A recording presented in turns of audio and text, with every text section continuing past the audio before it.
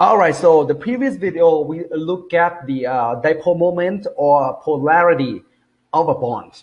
Now, in this video, we're going to look at the polarity of molecules, okay? So the ultimate question is, start right here. Is carbon dioxide polar or non-polar molecules? How do we determine it though? Well, we have to look at each bond individually. Okay. All right, let's start with this bond right here. So we know that carbon and oxygen bond is a polar bond, point toward oxygen. That's a dipole moment, right? But on the right side, same thing. Carbon and oxygen bond, also a polar bond, and point toward oxygen. Now, is carbon dioxide polar or non-polar? Well, it's a non-polar compound. Okay, because the dipole moment have the same strength but opposite direction. They cancel each other out. All right. So when is molecule non-polar?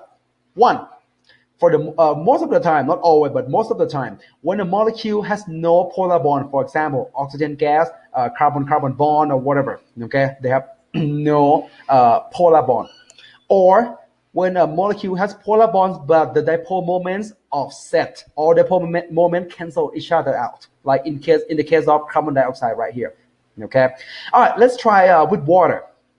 I'm sure you know that water is a polar molecule, but how do we determine it? Okay. Look at one bond at a time. So oxygen and hydrogen point toward oxygen there. That's dipole moment. Okay. On the right side, also point toward oxygen. Do these two dipole moment cancel each other? Actually, no. All right. We're going to talk about physics, just a little bit physics in here. Okay.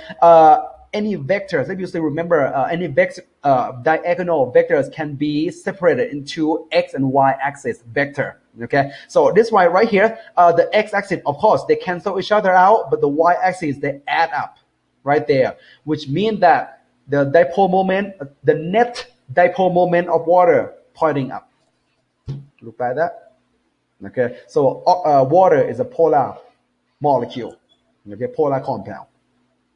All right, now aluminum chloride, polar or non-polar?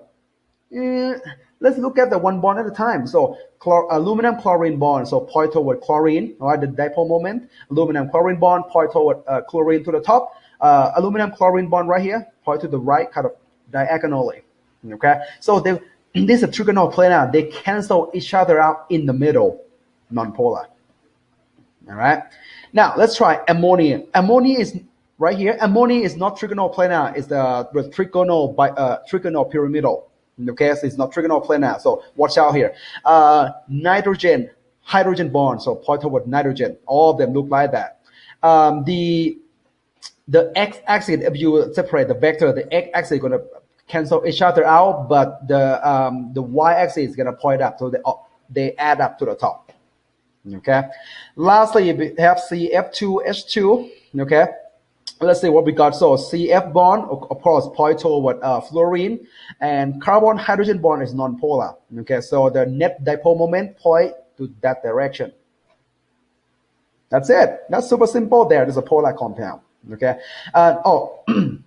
One more right here. So we have CF4.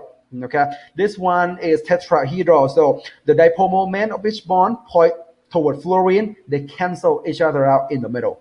Okay, this is a non-polar compound. All right. Most of the time, hydrocarbons are non-polar. All right. First of all, CH bond is non-polar. All right, CH bond is non-polar bond. You know that. And if there's a little bit heteroatoms there, I mean, it's just so small that compared to the whole structure, it depends on how big the structure is too. But most of the time, hydrocarbon is non-polar.